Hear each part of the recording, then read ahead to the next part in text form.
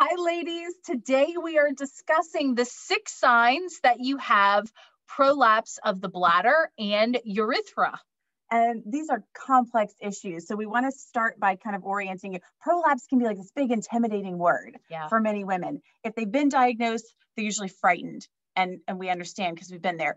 If you haven't been diagnosed, you're also frightened because something feels wrong with your body. You know something's wrong with your body and you don't know what and you don't know how to fix it. So we want to orient you first to what actually is happening in your body under these cases. Then we'll talk to you about the 6 signs that you do probably have some of this going on, whether or not you've had a diagnosis. Yeah, stick around to the end because we're actually going to give you a couple of solutions that you can begin implementing today to help alleviate some of these symptoms that you might be dealing with. Very helpful. Okay, so first, Jen is generous to share this image of her particular prolapse situation. This is as if take my body and cut it from the side right here, and you're looking at it from the side through the pelvis.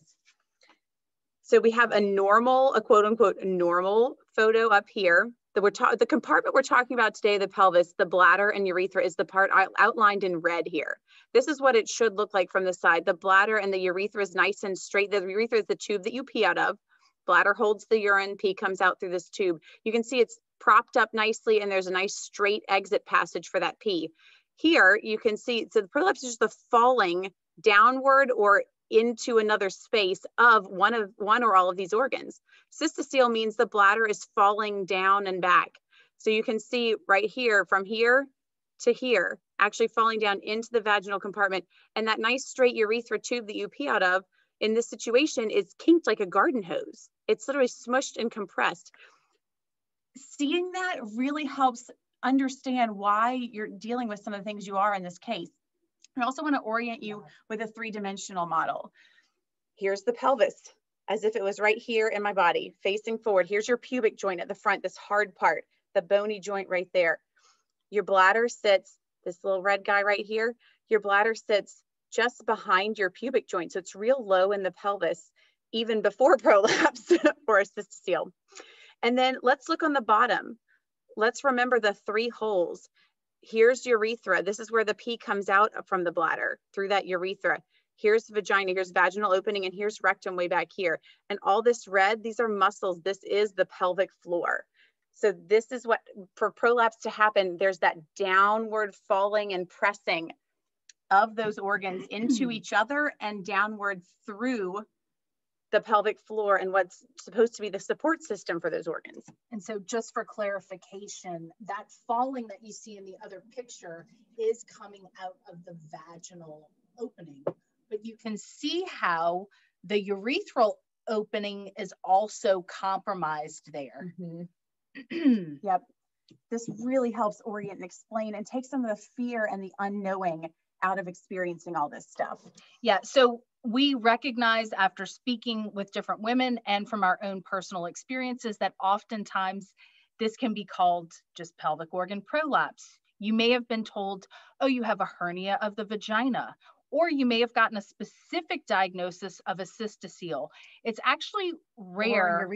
Or a urethrocoele, but we find that diagnosis pretty much flies under the radar. But again, you can see from those images that if your bladder is falling down, the tube that you pee out of that's connected to your bladder is going to be impeded. Yep. And the fact that many women have not been living with this and have not been diagnosed is one of our soapbox topics. We want to let you know, if you feel like an injustice is being done, you're right. 1 in 9 women have some amount of prolapse, and we believe that number to be severely underreported. We believe it to be more about 50%. And so why in the world is not every woman after having children being properly examined for prolapse? Why is it that we have to go crying and screaming and pouring out our hearts for all these embarrassing issues just to get examined for this?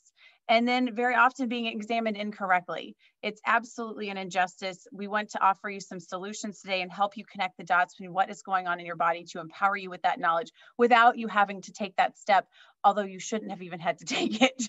And we have done some shows in the past, 3 things that your OBGYN is not checking properly for. So if you're interested in kind of diving into the more specifics around that topic, you can go back and check out those shows specifically. But we're going to begin to discuss some of the signs, because maybe you haven't had a diagnosis, but you know intuitively that something is wrong. You know, what we've found is many women have already gone to their OBGYN or possibly a urogynecologist and have expressed that they're dealing with some of this stuff. Yeah. And they're complaining about these 6 signs and they're being told, you're fine. Well, you had some kids a couple years back. This is normal. This is what expect? happens. Some of the OBGYNs said, well, yeah, that happens to me too. I mean, yeah, just live with it. Buy the pads and the, grown up bladder prop diapers and the bladder props and just live with it. And that does not have to be your story. And we're not against, in terms of stages of prolapse, there are 4 stages of prolapse based on the degree. And just to give reference, this is stage 2 that you're looking at. Stage means how far has the organ fallen out of its original place. And our particular signature program has the best results with stages 2 and below, although we have worked personally with women who have been diagnosed with stage 3 and above. And while their issues may not reverse in the way that mine have and some of the other women in the program, their symptoms certainly do get better. Yeah. Which is what we want to do, is empower you with how can you make this better if surgery is not the route that you're looking to go with, or if you're not interested in pessaries because maybe you've tried them before and they're uncomfortable, or that's just not something that you want to do. A pessary is just basic kind of an internal permanent prop. It's a device that you insert up into the vagina that just is almost like scaffolding, kind of holds everything back up and open in there again. And if those are not the routes you're looking to take, we are so happy to provide an alternate solution. But so what in the world does this feel like? Yeah. How would you know if you might have this going on? And number 1, what would you say? Number 1, I would say the first symptom that made me look down there was I was constantly feeling a lot of pressure. And I would describe it as like I thought maybe I had put a tampon in and like it was inserted incorrectly or kind of falling out. I would say that's the best way to describe that falling feeling. So if that's you, if you felt that way before, maybe, we're like, did I put a tampon in there? Is something not right? And maybe you look down there and you notice that your Georgia O'Keeffe now looks like a Picasso is how I describe it. For those of you that don't know art, it's a hot mess basically, right? Like what hole is what's going on down here? But that would be the thing that caused me to further investigate and actually look down there. But there are several others that we're going to discuss today. The other signs, a big one is leaking urine, pee leaks. If you are laughing, coughing, sneezing, or jumping, and there is pee coming out when it shouldn't be, that is a big sign you probably have some of this going on. Yep. A lot of women that we work with, most women who work with us want to stay active with their kids and in their exercise programs, and they're finding that they're severely limited because they're soaking pads, or at the very least having consistent small amounts of urine coming out into their underwear, and they're having to wear pads, and it's the smell, it's the embarrassment, it's the planning my life around this issue that has become, they're afraid that maybe they're forever normal. It doesn't have to be. That is another issue that is common and frequent if you've got some of this going on. Well, I do want to put a caveat. If you are leaking urine, that doesn't necessarily mean that you do have prolapse, but it means that you could have. So when we list out these, if you have several of these, that's a great indicator that more than likely you're dealing with some stage of prolapse, but not each one individually. Obviously the pressure and the falling, that's classic prolapse, but some of the other dysfunctions like the pee leaks and the urgency are also symptoms of pelvic floor dysfunction, which is great because if it's just that can be changed and fixed so quickly that you will not believe. Yeah, it's absolutely. Okay, so another sign, if you're like, oh, maybe this kind of sounds like me, I don't know. If you're peeing more than 10 times a day, you might be a part of dealing with some of this, either cystocele, urethral, that is outside the realm of normal, no matter how much water you're drinking. And also incomplete emptying of the bladder, which kind of correlates with that. Yeah. So if you pee and then like a few minutes later, you have to pee again. That's telling you that all the pee didn't come out the last time you peed. And that is, as we talked about the kink in the hose, right? This image of, you can imagine the tube is supposed to look like this. So if it looks like this, you know what happens when you twist that garden hose?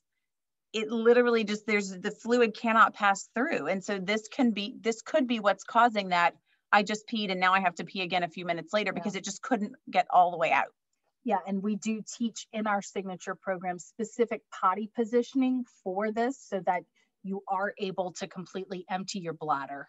And it is life altering. Yes. Then you're also not getting up at night to pee. Yes. We love to talk about because the women who work with us love to talk about it. Another sign is chronic UTIs.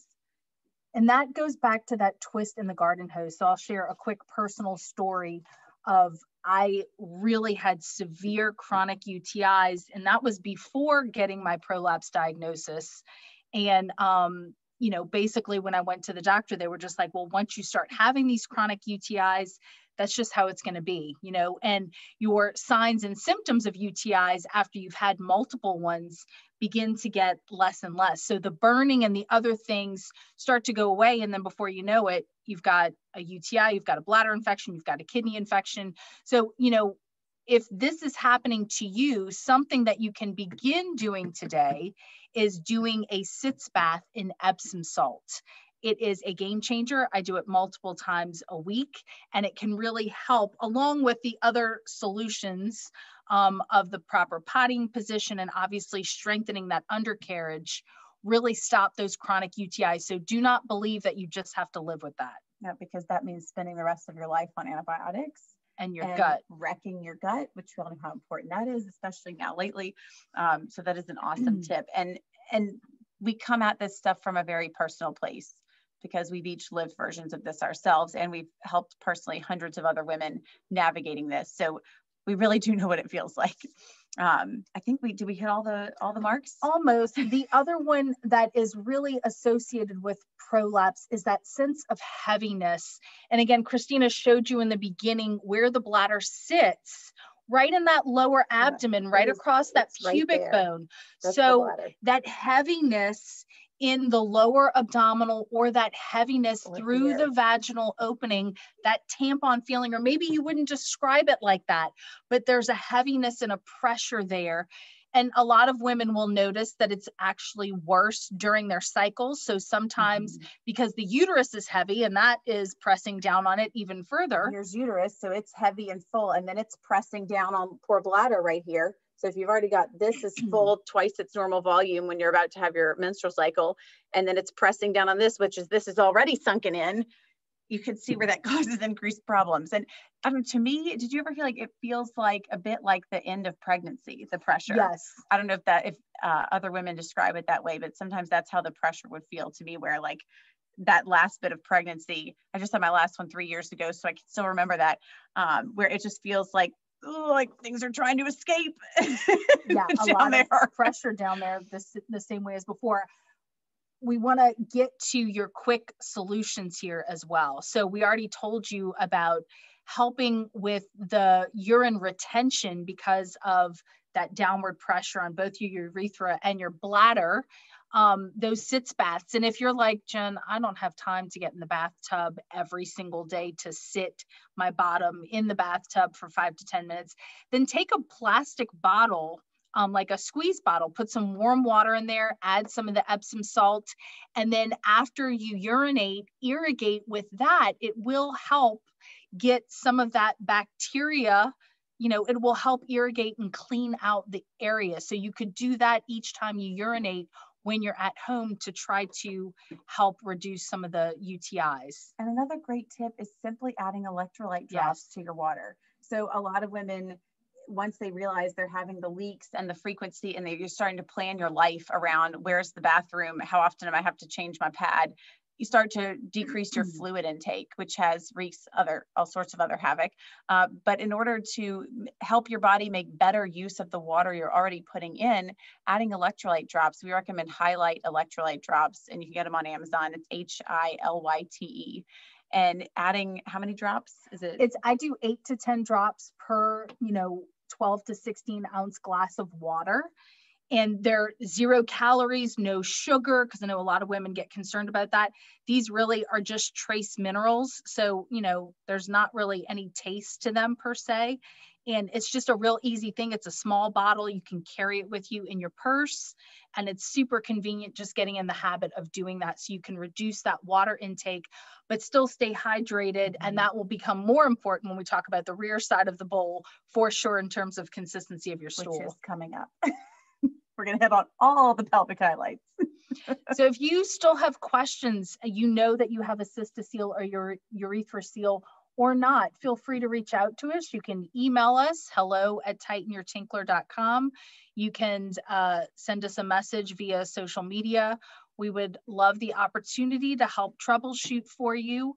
Our program does help significantly with prolapse within 30 days. Yep. And it's a 10-minute-a-day routine. And we have documentation of women reversing their prolapse, inserting nothing into their bodies, no foreign objects, no fingers, no nothing, no disrobing, and no kegels, no sit-ups. It is whole body functional training for these muscles to help remind them through easy, simple whole body movements what their job is without having to think about it at all. It's incredibly powerful. It's empowering.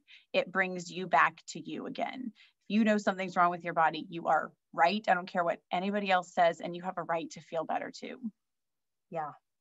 So reach out to us with any questions, and we would be happy to answer those. Until next time, guys.